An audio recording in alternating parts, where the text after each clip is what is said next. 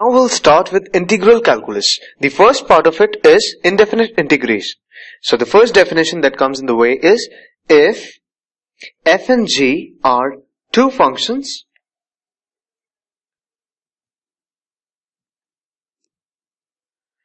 of x such that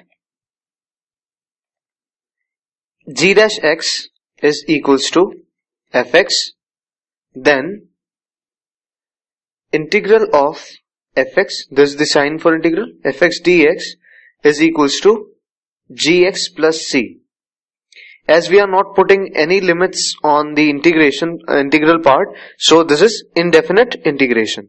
Now, this can also be written as d by dx of gx plus c is equals to fx, where the c is the constant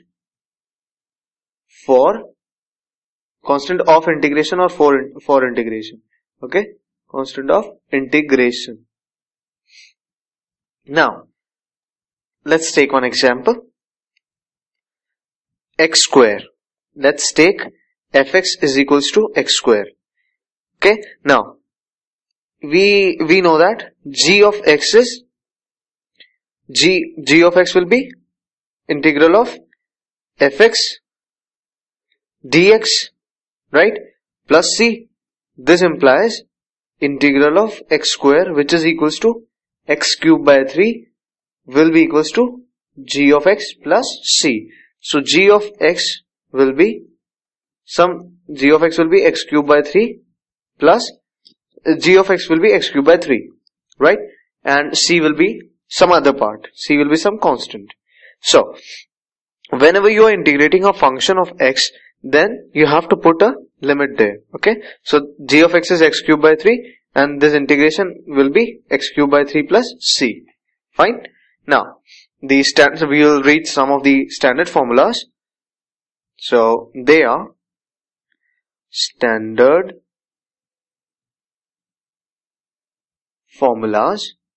First of all is the basic one, integral of ax plus b, the linear function to the power n, which is a constant or a natural number which is not equals to 1 in any case. This will be ax plus b to the power n plus 1 upon n plus 1. Okay, just like we did in x square, that in there a was 1 and b was 0. Okay, and n was 2. So let's put it here. In the right hand side we will get x plus 0 to the power 3 upon 3, right? So x cube by 3. That's why we got the gx as x cube by 3. Okay, now we'll move on. Let me rub this part. Now the second formula, in here we'll add plus c and n is not equals to minus 1. Okay, in that case there is a different that is a different case. Let's deal with that. Integration of 1 upon ax plus b dx. This is ax plus b, in this n is minus 1. So that's why we bring it to the denominator. The different integration of this is 1 by a ln of ax plus b, this is b, plus c. The constant of integration is everywhere included in the indefinite integration, not in the definite integration. We will read that later. Third of the standard formula is integral of e to the power ax plus b dx. This is equals to 1 by a e to the power ax plus b plus c. Okay, this constant of integration, the integration of this will be, this a will be down here. Okay, 1 upon a. Fourth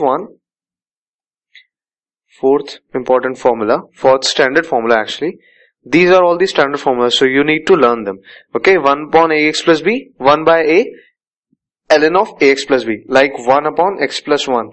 So integration of 1 upon x plus 1 dx will be 1 upon a is 1, so ln x plus 1 plus c. Okay, so by just this formula we can get to this answer. Now Fourth one is integration of a to the power px plus q dx. This will be 1 by p, integration of this will be 1 by p a to the power px plus q. Okay, you can see that everywhere this coefficient of x is we are bringing down this coefficient of x in every case. In the first case, a was here. In the first case, second case, this a was down here. In the third case also, a is down here. Now in the fourth case, we have p, which is the coefficient of x in px plus q. So this upon ln a, this is the integration of a to the power px plus q plus c, and a is greater than 0, because ln of a is, we are defining ln of a in the denominator. So a is greater than 0 and a is not equal to 1. Fine, because in that case it will be only dx. 1 to the power something is 1. So integral of dx is x. Now to the next formula, which is fifth formula, that is sine term. Now we are going to trigonometric ratios. So sine of ax plus b, that is equals dx, will be equals to minus 1 by a. Again we are bringing down the a here down. Okay, and cos of ax plus b. If it was a square, then a square will bring down a square. So minus 1 by a, cos of ax plus b plus c. Right, now for cos of ax plus b, there can be many variations with using a and b, using different values of a and b. It will be 1 by a sine of ax plus b. The nice way to remember this is the integration of sine is cos and cos is sine, and just that integration of sine, whenever we are getting cos as the answer, we will put a negative sign. This is important. Okay, this negative sign is important. Now we'll move on to the seventh formula, which is for tan of ax plus b dx. Integral of tan of ax plus b dx, that is equals to 1 upon a, again 1 upon a, ln sec of ax plus b. Fine, you can change the values of sec of a and b as 1 and 0, then you'll get ln sec of x plus c. Okay, now eighth formula is for integral of cot of ax plus b. That will be 1 by a ln sine, because cot is what? Cos upon sine. So if you take ln sine, then when you are differentiating ln function, then this thing will come down. So we have sin x, and the differentiation of this thing will be cos x. So that's why we have cot of ax plus b dot dx. Now 1 by a ln sine ax plus b plus c. Fine. Now next one is sec square. Eighth one is integration of sec square ax plus b dx. This is equals to 1 upon a tan of ax plus b. Okay, sec square is asked, not sec of ax plus b is not asked. So I am dealing with this one. Now this is tan of ax plus b. The differentiation of tan is sec square. So integration of sec square will be tan of this. Okay, you have to get this knowledge. Integration of x is x square by 2, and differentiation of x square by 2 is x. Well, this is plus c, so we don't consider, but differentiation of this thing is also x. So that's why this is the thing, that integration of something is differentiation of the other thing. Now ninth formula is cosec square. That will be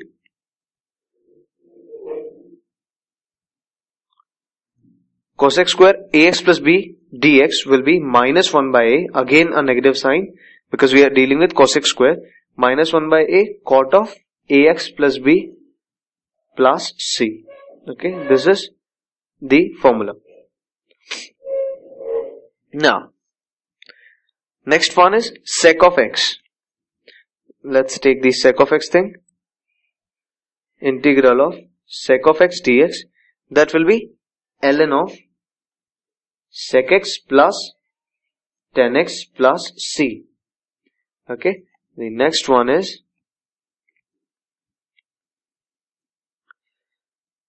ln of the integration of cosec x dx, that will be ln of cosec x minus cot x plus c.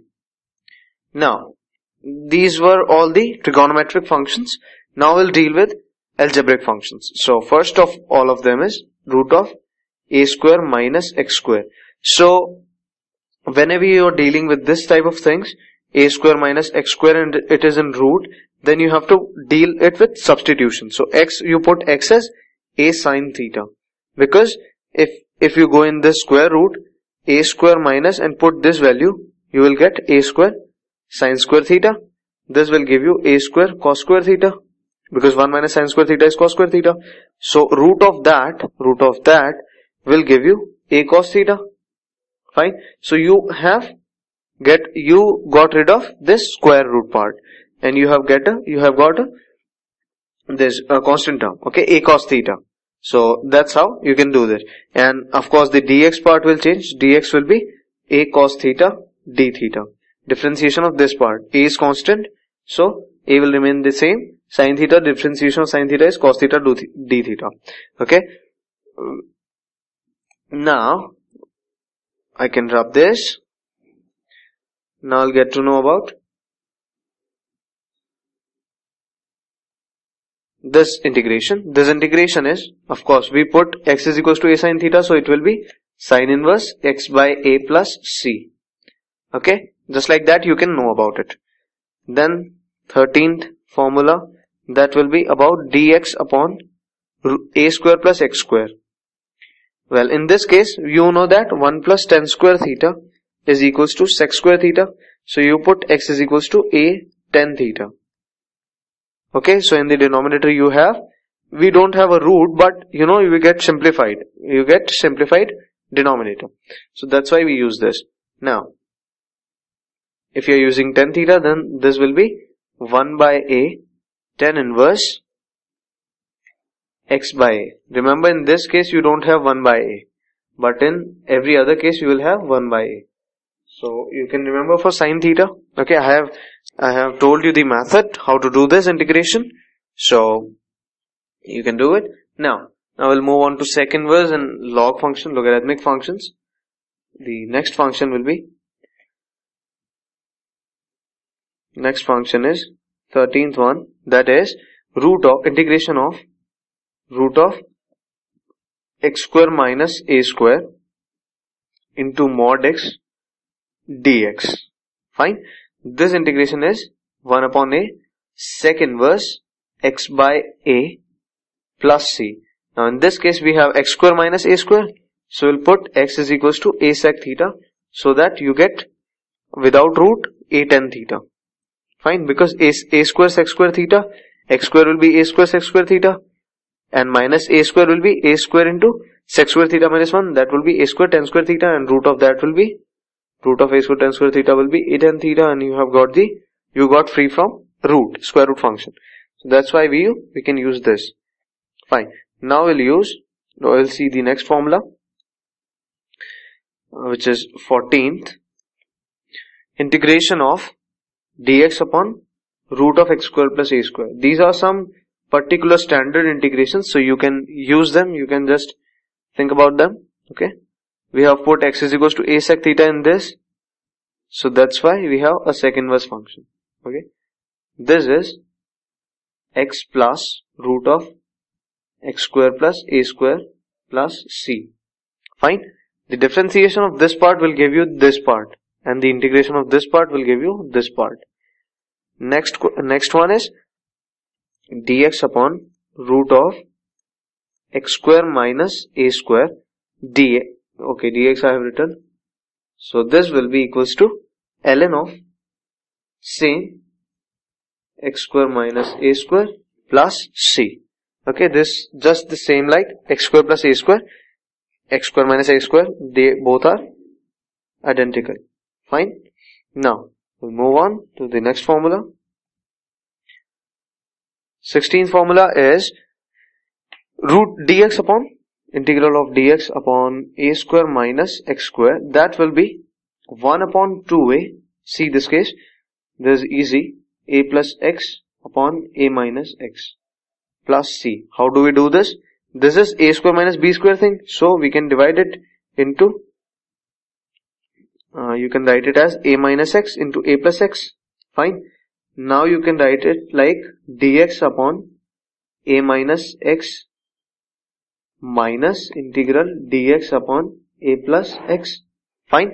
You can write it like this. But when you do this, when you separate the denominator, then you have a factor common, which will be in this case 1 by 2a because of x plus a minus x minus a. Fine. Because of this thing. Or you can say a minus x plus a plus x.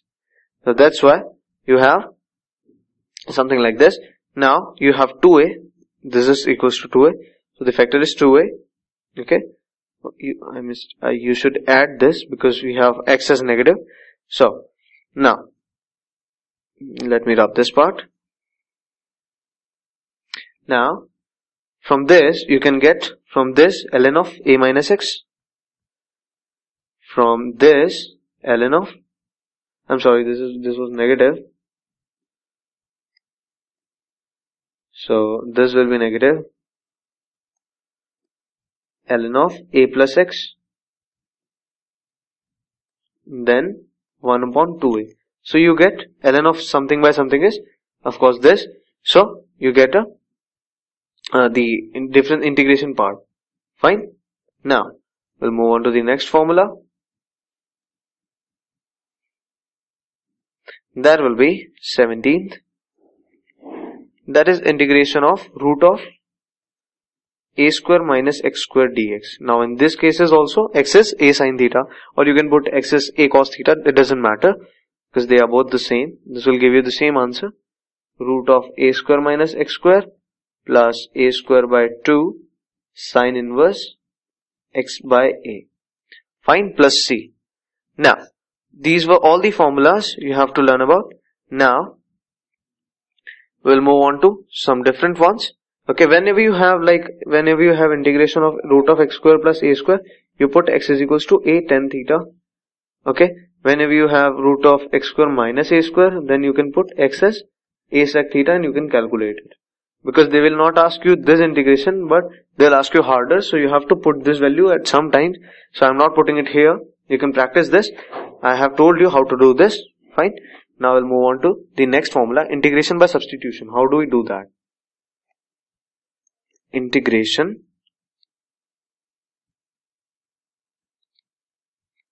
by substitution. Now, how it is done? If we substitute fx is equals to t, then f dash x dx is equals to dt. Just like the formula 1 upon root of a square minus x square dx. Okay, we put x is equals to a sin theta. So fx is equals to t. So f dash x dx will be dt. Differentiate it with respect to t. So with respect to x, this is 1 dt. Okay, let me say this is dx. Okay, differentiating it, a cos theta, sin theta's differentiation is cos theta, and d theta. Okay, so this is the thing. This is the relation between dx and theta. Now what do? We put the value of dx, a cos theta d theta, divided by integration root of a square minus x square. Now a square minus x square will be a square minus a square sin square theta. That will be a square 1 minus sin square theta. That will be a square cos square theta. So root of this will be root of this. Root of this will be root of this. So this will be a cos theta. So a cos theta. Now this got cancelled and d theta is theta. So this will be Sine inverse x by a plus c. Theta plus c. Theta is what? Theta is calculated from this equation. X, this a is divided in this side, and then sine inverse is taken. So sine inverse x by a will be theta. Fine. So this is the integration by substitution. Now we'll do the integration by part.